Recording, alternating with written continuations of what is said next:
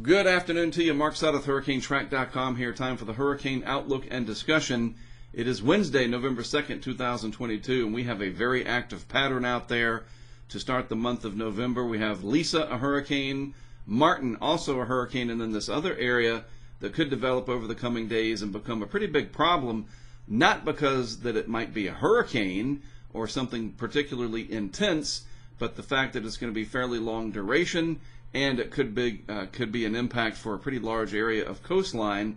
I'll show you that. A lot to go over here this afternoon. Good to have you along with me.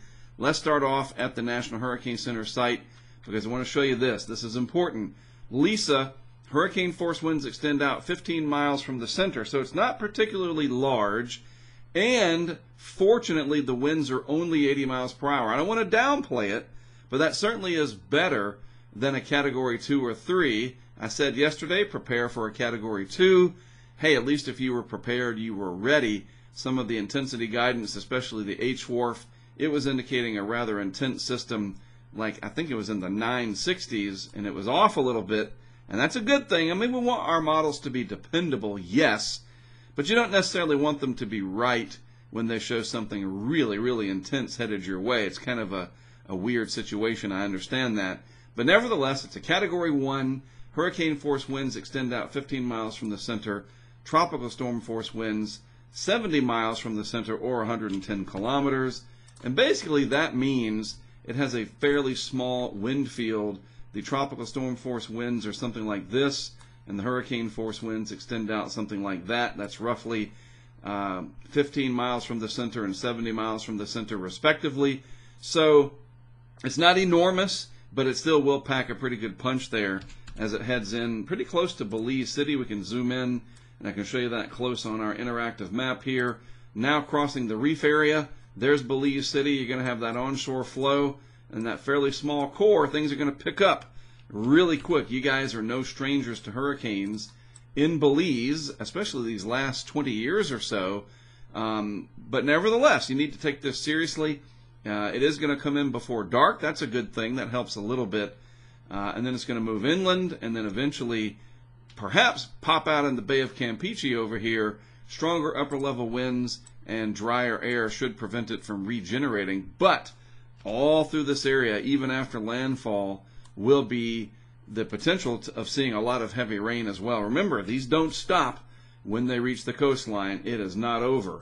And so once this makes landfall, yes, Guatemala, interior portions of Belize, and then parts of southeastern Mexico itself, the Yucatan, Campeche, Tabasco regions. Yeah, you could have some very heavy rain come out of this system. All right, looking at the satellite, there's Lisa, not particularly well organized overall. Again, not wanting to downplay or take away the fact that it is a hurricane, but we certainly have seen better organized systems with a more clear eye, and no one's complaining. That's a good thing that it's not that strong or well organized. Especially what the HWRF was showing. I was pretty worried last night, to be honest with you. It was really ramping it up. Just something wasn't there, and as I said, that's a good thing. Now look up here. There's Martin. Got a nice eye associated with that. This will affect shipping lanes. This is going to grow into an enormous wind field up here over the North Atlantic, and any shipping traffic up there will be heavily impacted as Martin moves off into the North Atlantic even farther. So here is Lisa. Again, just impinging into the reef system out here. There's Belize City right there. Your tropical storm force winds are about like this. Hurricane force winds about like that. A large overall circulation with it of heavy rain even reaching up to Cancun and Cozumel. All of this is energy. It's rain, it's weather, and that whole thing is going to move across this part of Central America. And as I said, it doesn't stop. And you guys know this. I'm just reminding you. It's not over once it reaches the coast there. So these next few hours will be interesting. Any social media out there, I've had a lot of people reach out to me on especially YouTube and Twitter that you're watching from Belize. If you're down in that area, let me know. Certainly put it in the comments. Hit me up on Twitter at HurricaneTrack and let me know how you're faring down there if you can do so safely. And again, at least this is, quote, only a low-end hurricane, all things considered. We'll take the better of the good news there, considering what it could have been. Radar animation here, courtesy of Belize down here out of the airport. And this particular animation is set up by Brian McNoldy. He does these long animations. I'll put the link to this, by the way, in the description of today's video. But there's the center coming in. Again, just starting to cross the outer reef area. There's Belize City, and the core almost there, just a few hours away. And it'll ramp up pretty quick, and then things will be nice by later tonight. It's moving fast enough that, yeah, by later tonight you'll see a nice moon in the sky, and power will probably be out for the area. It could be a beautiful evening, and it won't be too severe overall compared to certainly what it could have been. Again, that balance there. Not want to downplay it, but don't want to overdo it either. I think we got really lucky here considering what the Caribbean Sea has been known to produce.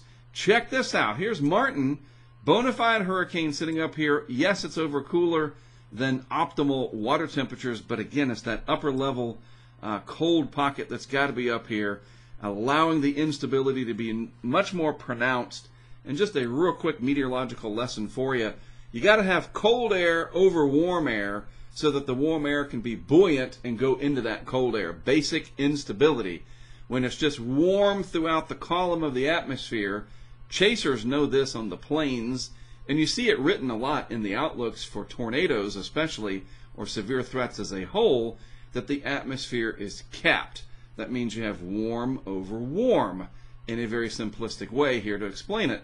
When you have much colder air aloft over, and this is important, especially warm, moist air, and the water temperatures up this way are warm enough to get you that moist, warm air, even though it might not be 80 degrees at the surface on the ocean. It's warm enough. You have enough latent heat down there. It's a little bit colder than average above. Bam, you have the mechanism to create deep thunderstorms that have wrapped around that center. That is a bona fide hurricane, even at this very high latitude here. Almost breaking the record for the farthest north developing hurricane in the month of November. Didn't quite do it, but, who's keeping up with that, right? But for historical purposes, I think this is number 2. All right, I want to talk about, we pretty much know what's going to happen with Lisa. It'll make landfall in the next few hours, and then it's going to cross, the Yucatan and southeastern Mexico. But I want to point out this system here. That's Martin. And watch how large this is going to get. This is the GFS here. And just watch over the next couple of days. It really grows. Those yellows, greens, and dark oranges, reds, almost that black, and then the purple color. Holy cow, that's going to be a monster. Beast of a storm way up there in the North Atlantic. Monster waves with it. And this really does impact commerce with these ships that come across the Atlantic. Yes, these can be very, very impactful. People say, oh, it's just a fish storm. Well, last time I checked, with the exception of sailing fish, and I've seen those, they breach the water and they sail through the air for a period of time. The rest of the ocean, and remember, whales are not fish, so those don't count either. Fish live under the ocean, so it's a misnomer all around. It really is. There's no such thing as a fish storm unless we're having hurricanes under the ocean in some kind of a weird Stranger Things upside down type world, right? But seriously, that 941 pressure and the enormity of that wind field, man, the shipping interest up there, the container ships, anybody, I don't know how far out the sword boats go. Remember that movie, The Perfect Storm? I think I've got that book behind me from Sebastian Junger. But yes, these do impact more than just fish and whales and whatever else is out there. Very seriously, such an enormous storm. Then, watch what happens here. This is 36 hours out. Let's switch over to the western Atlantic extent real quick. And yes, there's Lisa right there. Nice high pressure sitting over the southeast. There's Martin. Now watch what happens. Martin exits stage right, so to speak. Maybe it's stage right, I don't know. The right side of the frame anyway. And so we move out into time. Look what happens here. 48 hours, not much. And then 72 hours, we're just starting to see the beginnings, 3 days out, of all of this energy out here starting to coalesce and come together and try to develop into something. What is it going to do? There's a lot of energy there. Now the GFS, right at face value, tries to make kind of a small tropical cyclone out of it. Another piece of vorticity up here. Don't know if that's going to happen or not. We're going to have to just wait and see. But this tells me that's a lot of energy, a lot of heat, a lot of moisture. The flood risk down here to Puerto Rico, the Virgin Islands, again, could be high. This is really going to be an impactful system. And, whether or not it's a named entity, well, that doesn't matter. Names are just what we give them to keep up with stuff better. The impacts could be very substantial. That's day 5, finally day 6, and then here at day 7, look at that, just a massive gyre, just a huge area of low pressure, different pieces of energy rotating around it. I don't really know exactly how this is going to end up, but I do want to show you this on the wind field. All right, just like I showed you here, that big old ocean storm, watch what happens as we move this out into time.